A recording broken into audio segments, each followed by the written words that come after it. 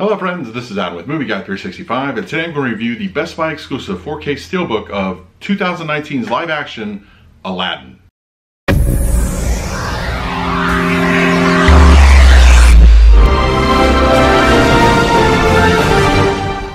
If you're new to the channel, please hit the like button, subscribe, hit that bell notification. I put out videos every single day. You can also find me over Twitter and Instagram at Movie Guy 365, as well as over at the Disney Magic Hour podcast. I will go ahead and leave a link for that in the description. All right, here it is, the 2019 Best Buy exclusive 4K Steelbook of Disney's live action Aladdin. And as far as the movie goes, I enjoyed it quite a bit. I think a lot more than I was anticipating. It does have a couple issues here. I think there's a song by Jasmine that's kind of misplaced. It grinds the climax to a halt. Also, I feel that Jafar was an ineffective Jafar. I don't know, just something about him didn't work for me. I enjoy the actor. I've seen him in other things. I just think he wasn't given the proper energy for the character. But everything else I loved about the film. I think it was great. Will Smith put his own spin on the genie, which was my biggest fear going into the movie. I enjoy everything about it. It's actually really cool. It's a fun live action remake. I think it takes a little bit more, chances than the live action of The Lion King that was recently released. But I just enjoy this one so much, considering that the animated film is my favorite movie in Disney library. So, all right, let's do a quick unboxing of the Steelbook, and then we're going to come back and talk about the picture and the audio quality. As you can see here, the Best Buy exclusive Steelbook here. I really like the Steelbook. The look of this is just overall nice. I was very tempted to go with the Target edition as well, but this being a heavy week for releases, double dipping wasn't really an option. So as you can see here, nice cover art here. There's a nice little embossing of the Disney logo. Looks just, the Disney Aladdin logo. It just really looks nice. Overall, and then there you go, the rear copy. I mean, I love this scene actually, and this is like just one of my issues with the film is like they didn't spend enough time with this. Like it was just so good. They just like opened the movie and they're there. But anyway, so yeah, I really like the back cover art as well on this. And of course, we got some nice interior artwork, very colorful.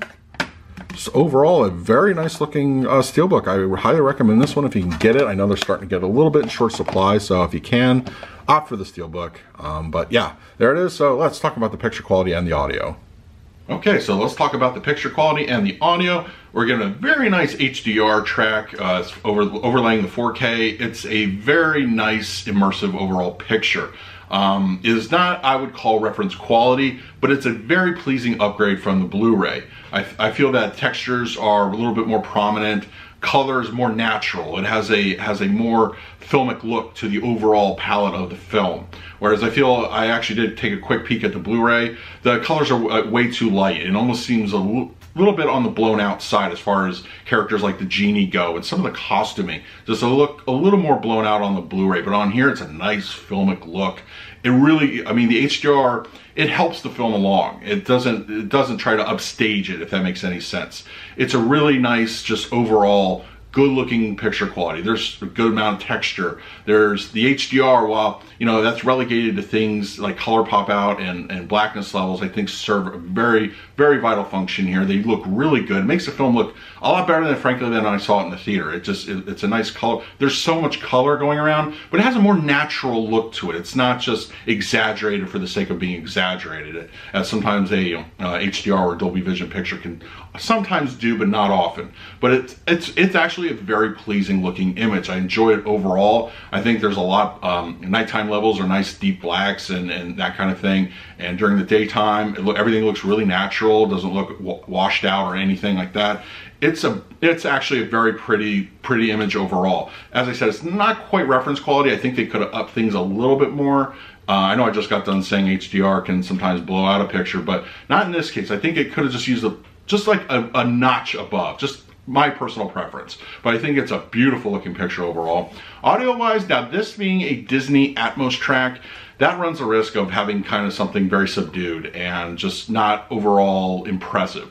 I'm happy to say it's a above average track. It's not a whole lot on the low side. Maybe I had to crank it up 1 decimal or 2 just to get like what I normally set for any other studio. But I think everything else here has a nice oomph to it. This by no means is reference quality as far as audio goes, but there is a lot of immersive audio as far as that indicates through surround sounds. It's really actually very kind of surprising. There's some decent amount of LFE. Front channels are nice and clear. Dialogue comes through the center crystal clear, very easy to understand. And it's just a good, it has a lot of immersive as far as surround sound goes. You know, things like just, you know, magical effects in the background, or when Genie's talking and it's off to the screen or something like that. And party scenes in particular, also you hear the chatter of the people. It's really actually a very decent track. But I guess we're kind of just have to accept the fact in a way that we don't really get it, like, you know, reference quality audio from Disney. But I will say it's not on the low side. It's actually very decent. I think you'll be very happy with the results here. So yeah, overall, the Best Buy exclusive Steelbook I feel was the way to go, but I also felt that the Target edition was very nice indeed.